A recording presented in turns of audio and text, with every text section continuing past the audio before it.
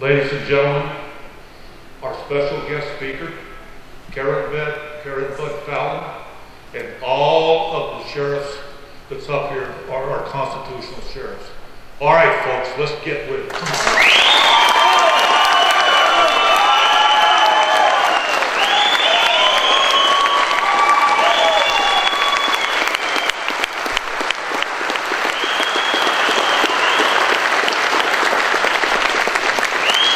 We can't hear you.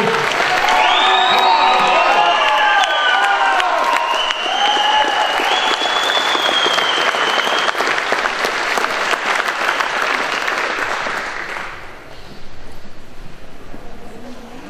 Karen Budd-Falen, she is from Cheyenne, Wyoming. She's our special guest, and we flew her in here special so you people could hear what this little lady has to say. It's my pleasure to introduce you formally to the lady that's got a big voice and carries a big stick, Karen Budd-Falen. You want to go to the podium?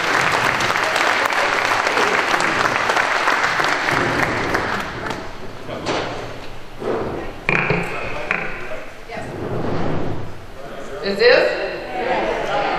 All right. Oh, they can hear me. I'm a mother. I have 2 teenage kids and 2 extra kids. You can definitely hear me. And I think when he introduced me, he kind of forgot a few details about me that I'm going to help fill you all in on. Probably the most important thing you should know about me is that I am a mom. I have 2 marvelous teenage children. Husband I've been married to for 20 years. I've never wanted to divorce him. There are days I've wanted to kill him.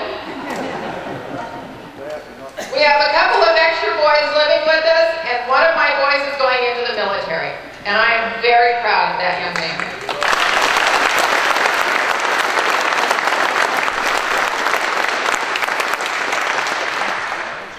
Another thing y'all ought to know about me is that I did not start out my life to be an attorney.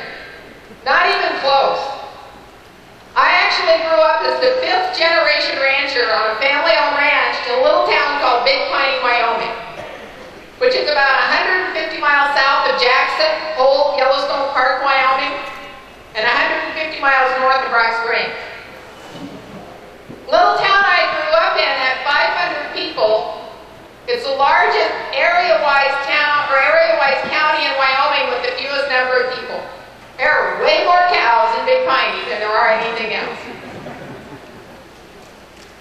And I grew up with this really cranky dad.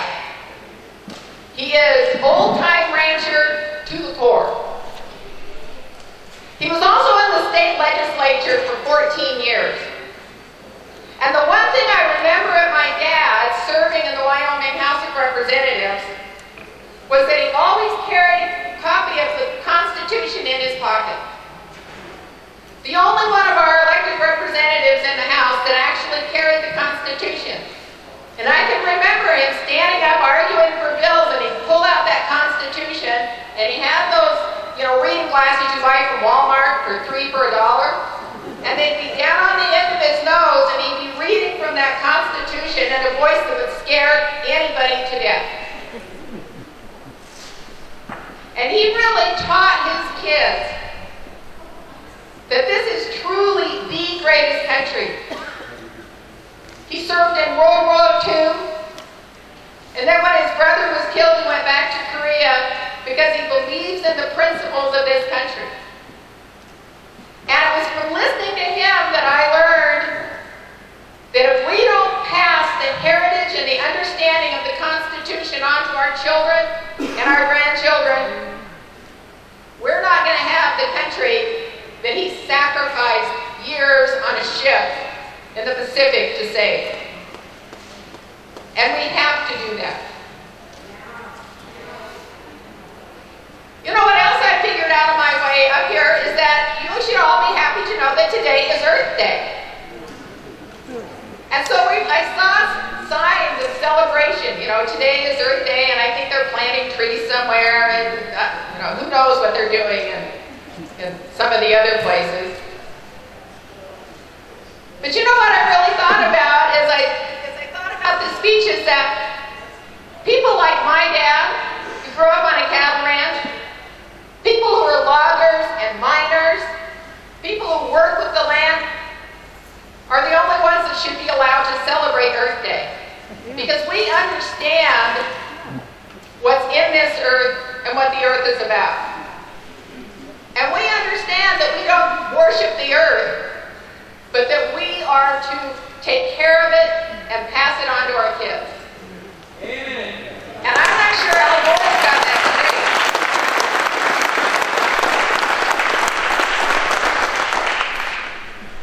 I think I told the story the last time I spoke to some of you, but I'm going to tell it again because A, it's true, and B, it has such a profound effect on me growing up.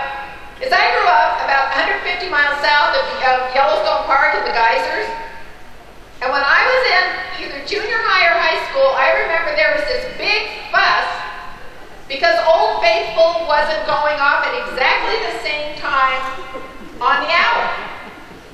And so all these scientists are trying to figure out why in the heck is Old Faithful not going off to the minute every single time. And so they had a big meeting in Pinedale, which is the other town in our county, because my dad said more dead people voted in Pinedale than voted in Big Piney, which is why Pinedale's the county seat. So we all go to the county seat, and we're sitting in the little courthouse, and the kids all got to sit in the jury box, which we all thought was pretty cool.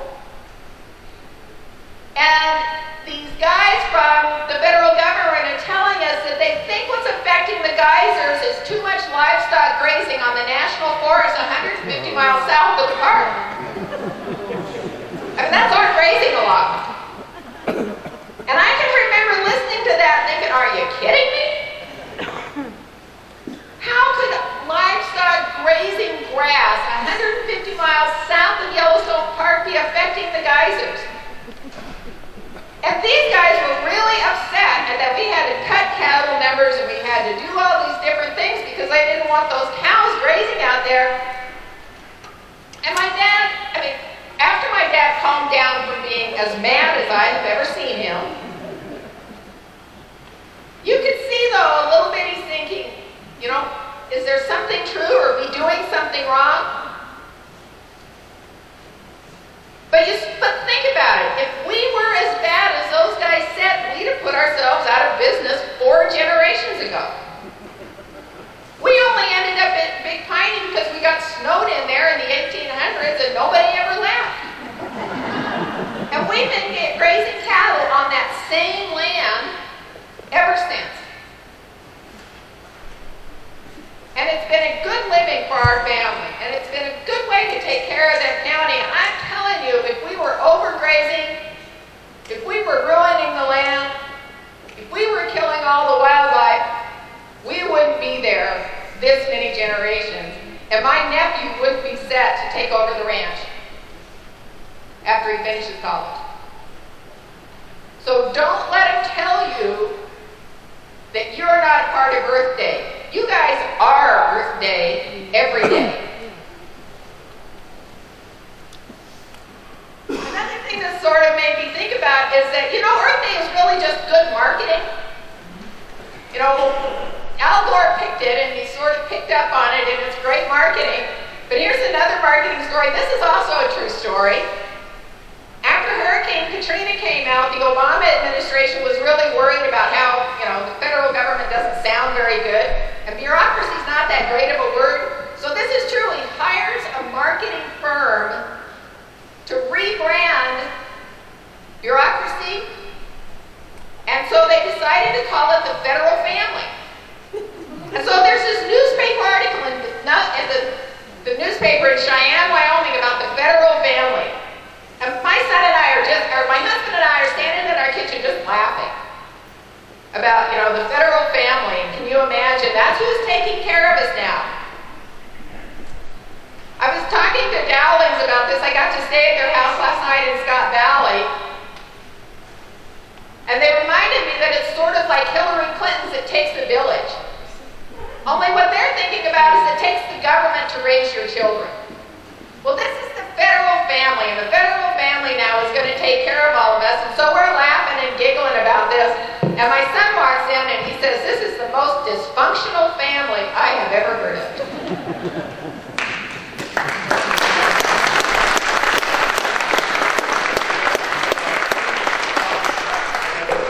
I think one of the things that really has bothered me the last several years as I've been working on some of these issues is the fact that I think that part of our problem is that the federal government is paying groups to put us out of business, like environmental groups, like Earth Justice Legal Foundation, or Center for Biological Diversity. She said I'm still not. Is that better? Holy moly. You just have to talk right into the mic. Okay. And the way they're doing it is they're paying attorney's fees to these groups to sue the federal government to put us out of business. I hold it much closer, my husband's going to think it's him. So the federal government is paying groups to sue the federal government to stop our use. But just in the last few weeks I found, and it really, really disappoints me, is that when the federal government pays these groups, what they're paying for is litigation regarding bugs and birds and squirrels and, you know, little creatures that we don't care about. But compare that then under this same Attorney's Fees Act when an attorney represents a veteran against the federal government who needs services and the government is screwed up and doesn't give him the service. Those guys have to sue the federal government too. And I don't deny that that is not important, and the government, they should be treating you well in the first place. But if you have to sue the government, then you should be reimbursed for what you're doing. Or guys with Social Security benefits. This same Attorney's Fees Act applies to them. So that if you get benefits, the government denies that, they're wrong. You have to pay an attorney to fight for you. The government's supposed to pay those attorneys' fees too. But here's the kick.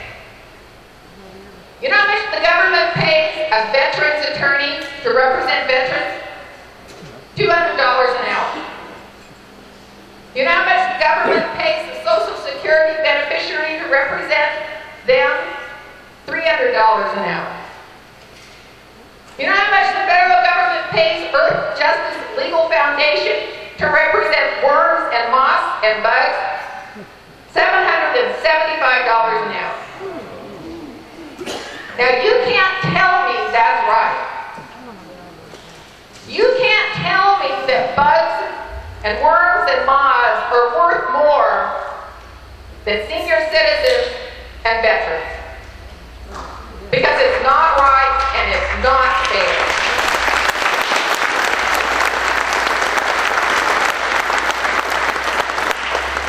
But that's exactly what's happening today.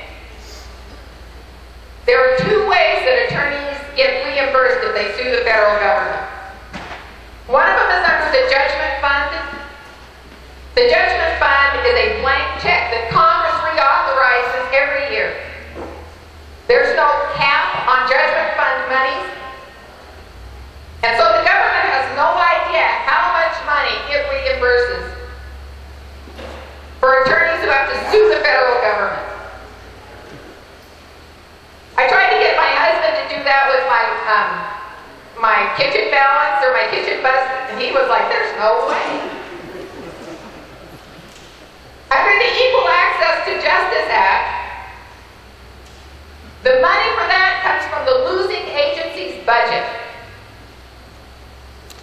So if you're a veteran and you have to hire an attorney to sue the Veterans Administration because they didn't pay your benefits, or you've got medical issues or whatever, the money comes from the Veterans Administration to pay the attorney $200 an hour. If you sue sue the Fish and Wildlife Service, or you sue the BLM, because the BLM isn't doing monitoring on your allotment, or the environmental group sues the BLM, that money comes out of their budget. He just statutorily caps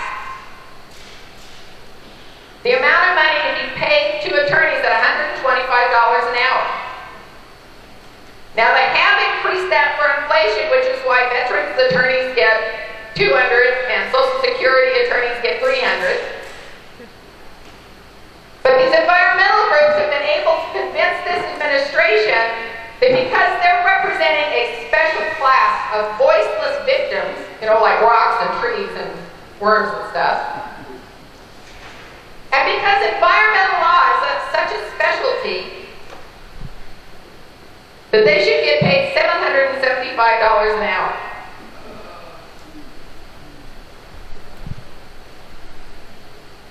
Another problem with these funds is that the Equal Access to Justice Act does not apply to you if your net worth is over $7 million.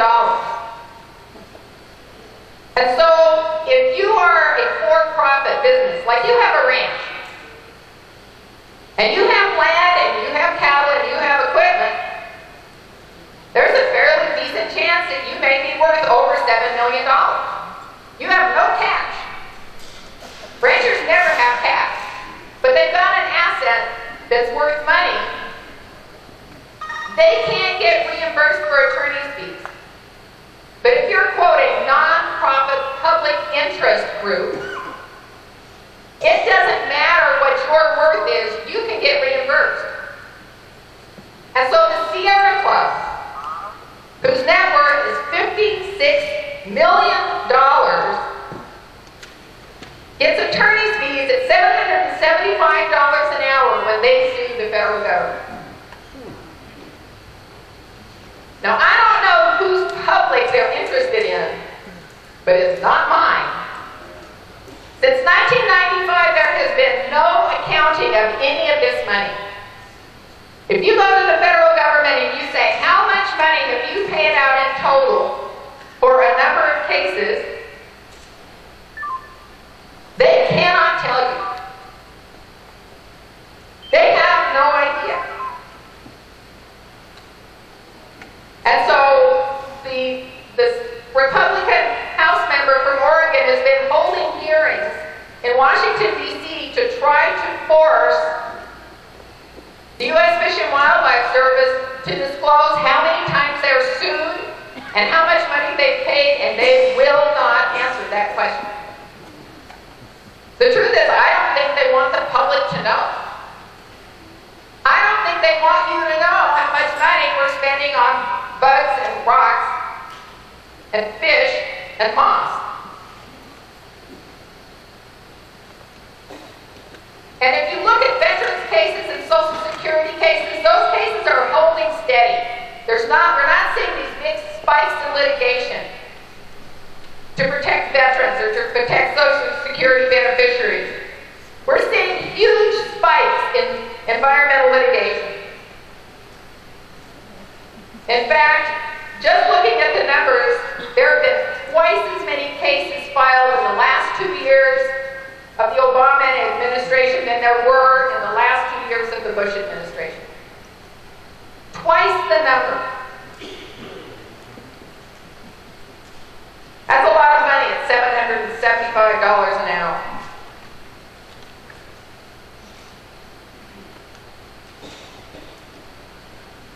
And a lot of people will think, why? You know, why is our environmental group suing over things like bugs and moths and all this stuff? And I think I finally figured out the answer. The Center for Biological Diversity has just required the Fish and Wildlife Service to list the giant Palouse earth-spitting worm as an endangered species.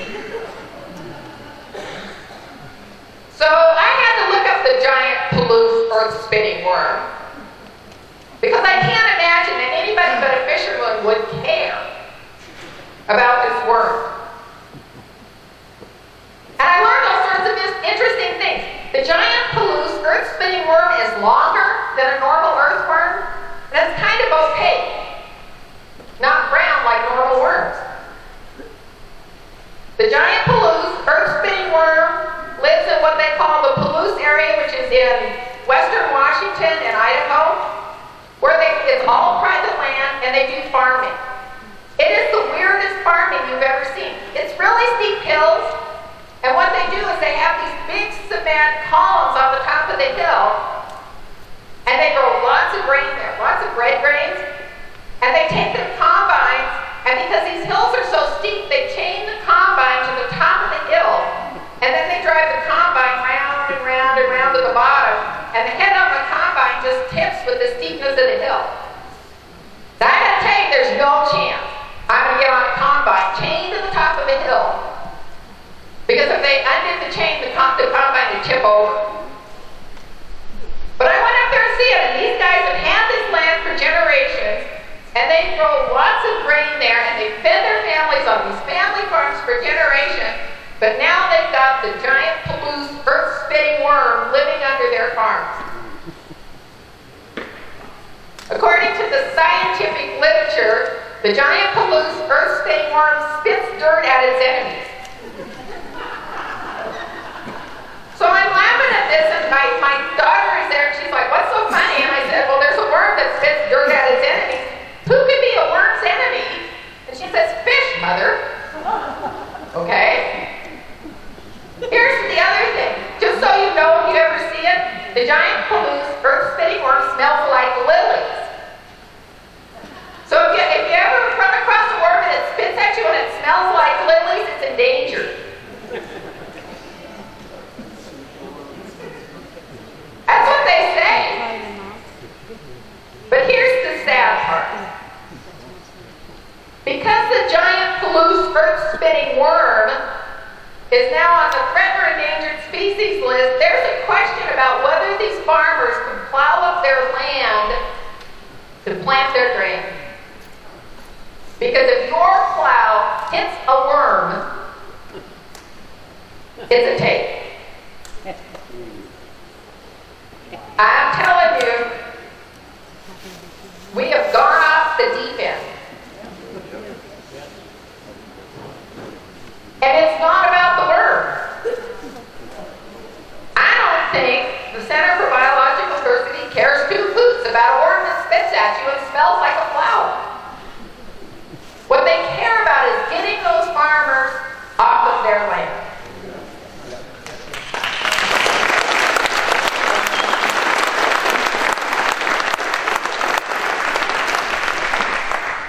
And it will take an attorney's fees to do it. By this federal government. Ladies and gentlemen, that's wrong. How could we live in a country, how could we have gotten so far away from the Constitution that we are paying people to care more about worms than they are about veterans, Social Security beneficiaries, and making a living to keep our children employed instead of sending them off for the government to take care of. This madness has got to stop.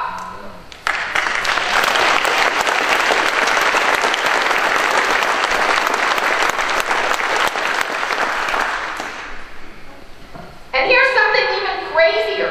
As I am going through this stuff, you know what else I learned? I learned that there are 600 species on the American Endangered Species list that don't even live in the United States. I am not kidding. We have 600 foreign species on the American Endangered Species list that have never set one wing, one toe, one hop in the United States. Animals in Africa. Animals in countries that hate us. And we're going to protect them on the American Endangered Species list, pay our tax money. And you know what our tax money goes for? Under the American Endangered Species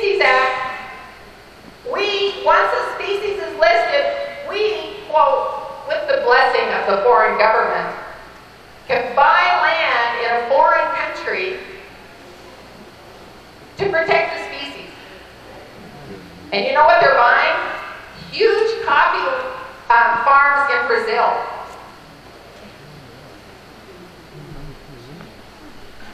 And they're buying places, land in Madagascar.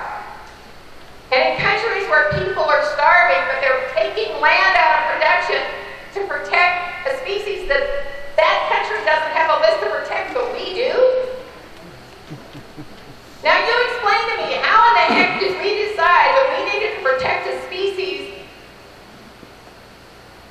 in countries that don't even like us? I mean, I think it's dumb enough we buy oil from people who don't like us, but don't you think this is a little kind of far?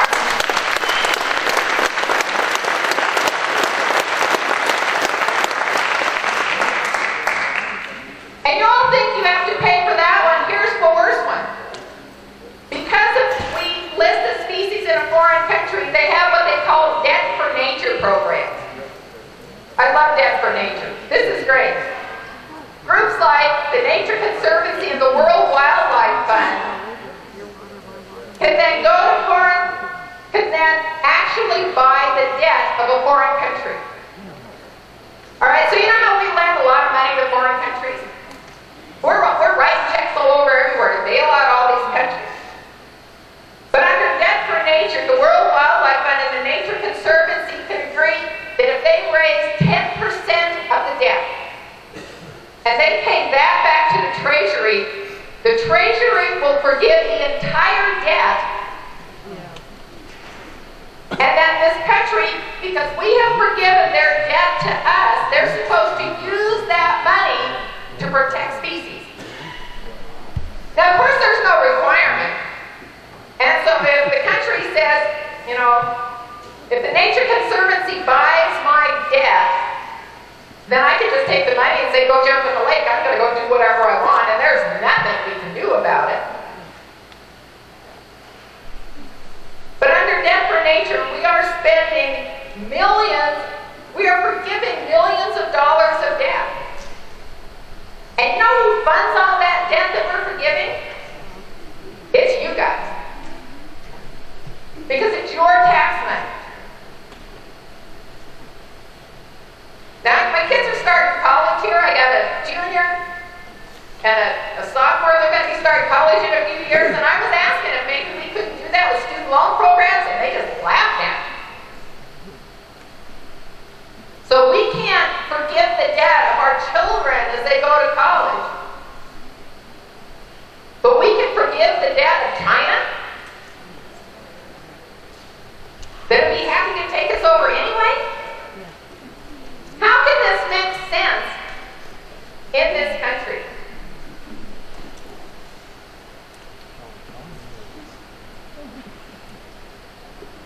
And if that's not crazy, this administration just settled a case with the Center for Biological Diversity and Wild Earth Guardians. This litigation was in the Federal District Court for the District of Columbia. It took 13 cases and it smashed them all together, dealing with 113 species. Now, the Endangered Species Act is a really slick deal because what happens is that under the Act, anybody can petition to list an endangered species. And all you have to do is write a letter to the Fish and Wildlife Service or the National Marine Fisheries Service if you're talking about all those salmon, and you say, I want to list a species. The federal government then has 90 days to decide if they agree with you or not. Just 90. And if they miss that 90-day cutoff, on the 91st day, you can sue them and you get your attorney's fees paid. So the Center for Biological Diversity and the Wild Earth Guardians, just this last year, because it was the 30th anniversary of the Endangered Species Act, moved to petition over 1,000 species to be listed. Now, the Fish and Wildlife Service could not consider 1,000 listing petitions in 90 days. Can't happen. I don't care how many people work for the federal government, they can't do it. So, of course, they missed the deadline and all of these groups sued. And then they get their attorney's fees.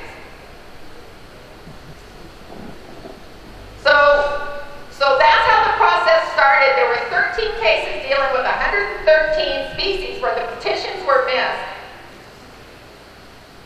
The Department of Justice settled, but they didn't just settle with the species involved in the litigation, the 113. No, they decided to be more generous. They settled and agreed to list or designate critical habitat for 1,053 species in the next 5 years.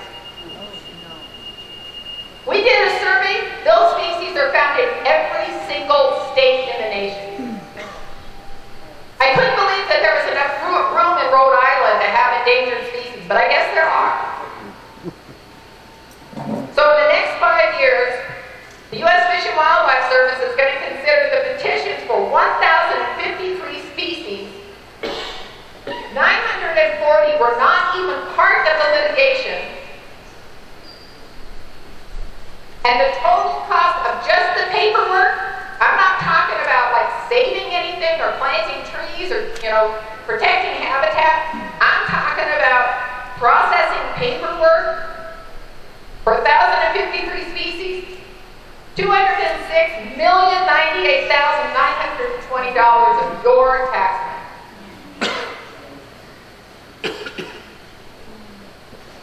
And to add insult to injury, Justice Department just agreed to pay the attorney's fees for 2 groups. This case didn't even last 6 months. There was no court decision.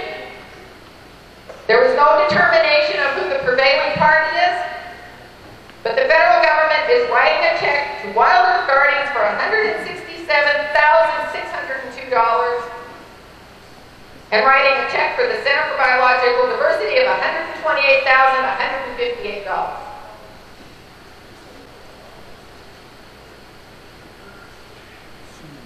This is insane. There is a group called the National Law Journal. And the National Law Journal is not known for being particularly conservative. In fact, these guys aren't conservative at all. But they decided, they looked into this attorney's fees deal. They were really worried about the attorney's fees because they thought maybe it was a little excessive. And I had to have Theo Dowling help me with these numbers because I don't do numbers past 1,000. I mean, I work for ranchers. Ranchers don't have billions of dollars, so I had to get her to help me read these numbers. In 1 year, on attorney's fees only, Department of Agriculture, which is the U.S. Forest Service, spent $697,709 to pay attorneys for environmental groups. That was in 2011. In 2011, Department of Interior, which is Bureau of Land Management, and the Fish and Wildlife Service paid $403,131,000 in attorney's fees. Department of Agriculture had to defend itself 206 times in 1 year. Department of the Interior had to defend itself 253 times. So environmental groups sued Department of Interior 253 times and got $402 million in attorney's fees. And you want to know what veterans attorneys got?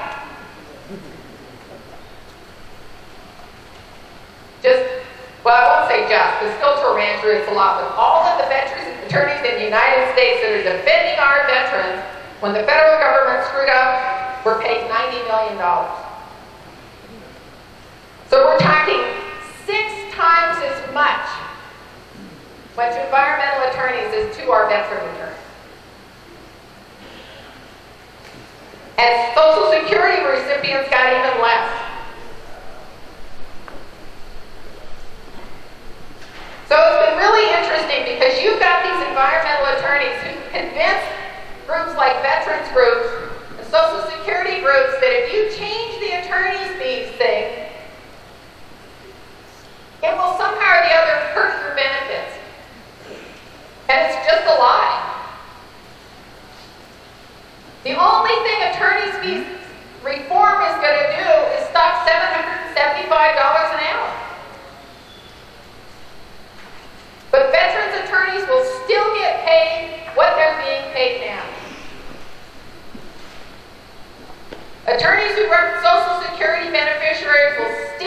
paid what they pay now, so that they can help people who really need help. But we got to stop funneling money into groups that don't even believe in this country.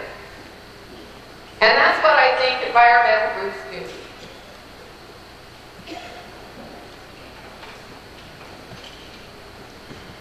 Now let me close by telling you a little bit about the Constitution. I actually learned most of this stuff from my dad. I think you'll be kind of disappointed to know that even though an attorney spends 3 years in law school trying to get educated about the law, we're not required to read the Constitution from front to back. You only read the Constitution if you've got a really cranky father who makes you, or you decide to do it on your own.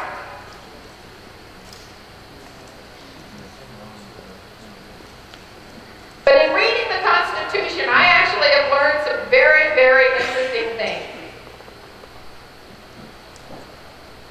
I think one of the things that the Constitution does that we have forgotten over the last 200 years is how it places the citizens vis-a-vis the government. I got to tell you right now, I think that the federal government thinks it's on top and the citizens are on the bottom, and that we were put here to serve them. And I have to tell you, that's not what the Constitution said.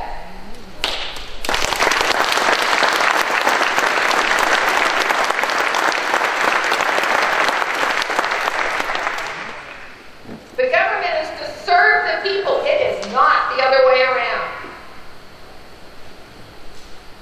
And in fact, when a federal official or a state official comes on your property or asks you a question, they cannot do so without a law or a rule that allows them to do that.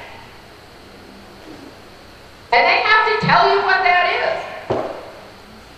So if you've got somebody from the government on your property, or he stops you and he asks you a question, you have the right to say, what authority are you acting under?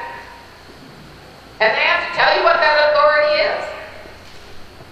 But it's not the other way around. This country was set up so that citizens, so that people can do anything you want as long as it's not breaking a law. Yeah. So see how we've got that backwards? And we need to start acting like the boss instead of like the servant.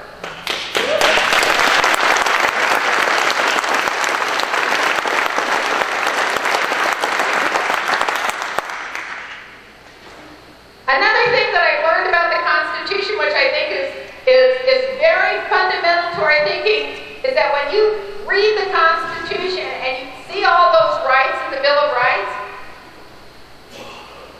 I think we're mixed up in thinking that the Constitution is what gives us the right of freedom of speech, the right to bear arms, the right to own private property. It's not the Constitution that gives you that. God gives you those rights.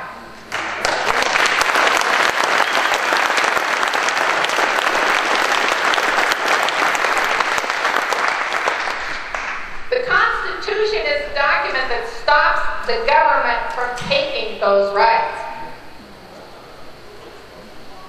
And so one thing that I actually do just to kind of needle people is when somebody talks about your constitutional rights, I say it's not your constitutional right, it's your guaranteed right. Because the Constitution doesn't give you a right. These are inalienable rights. And we need to remember that.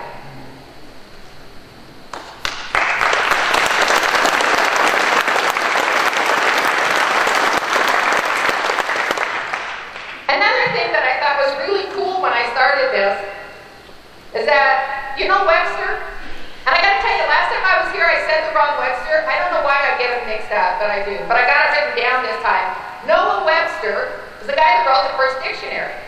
And if you look at the first dictionary right inside the cover, it is really cool because he'll tell you he didn't write the first dictionary so y'all could spell better. He He wrote the first dictionary so you wouldn't change the meaning of the words in the Constitution.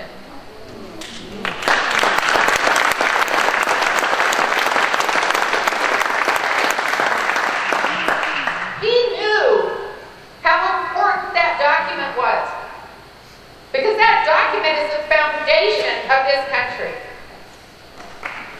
And if we don't have a strong foundation in this country is going to crumble. And we have to build that foundation. I'll bet every one of you has driven by an old ranch house and you look at it and you see the bottom and it's all crumbly and falling because somebody isn't taking care of it. Folks, I'm really worried that because we are not taking care of our Constitution, we are not understanding that document, we are not enforcing our guaranteed rights, that our country is going to look like some of those old crumbly ranch houses that we've all passed. We have to shore up the foundation of this country, ladies and gentlemen. We don't have a choice.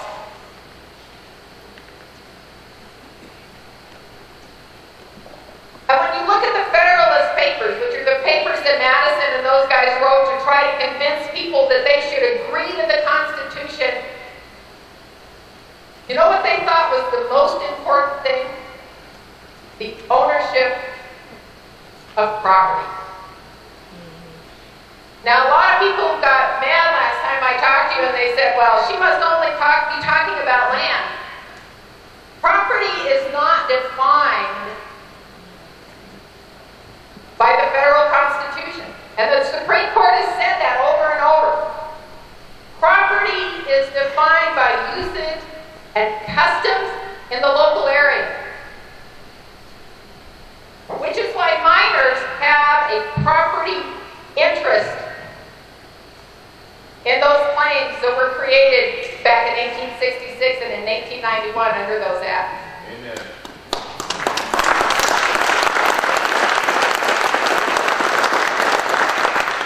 It's why a water right has been determined as a property right. It is why intellectual property is protected and patented and copyrighted. That's private property. So if somebody creates a painting, somebody writes a play, somebody produces a film, that's just as much private property as my ranch in Big Piney, Wyoming. And that is the basis for every other freedom that we have. That's why the framers put in the Constitution the right to bear arms so that we could protect our property. That's why they guaranteed the right to worship, freedom of the press, freedom of the speeches, so we could protect and stand on our property, no matter what that private property is. And we have to do that now.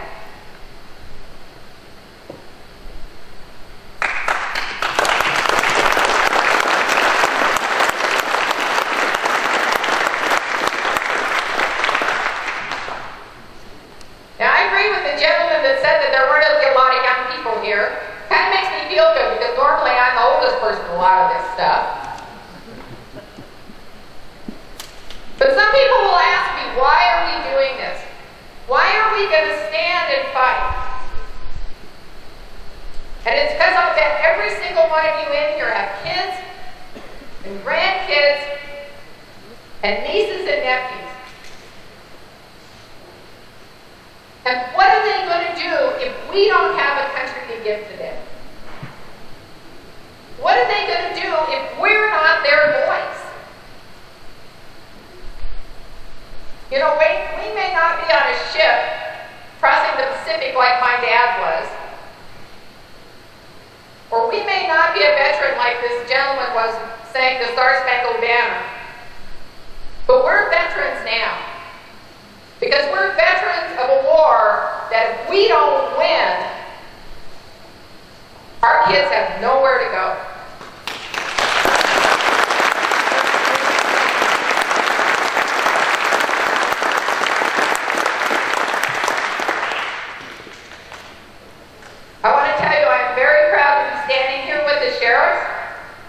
One of the few places I feel absolutely safe. This is really cool. I thank you for inviting me, and God bless America.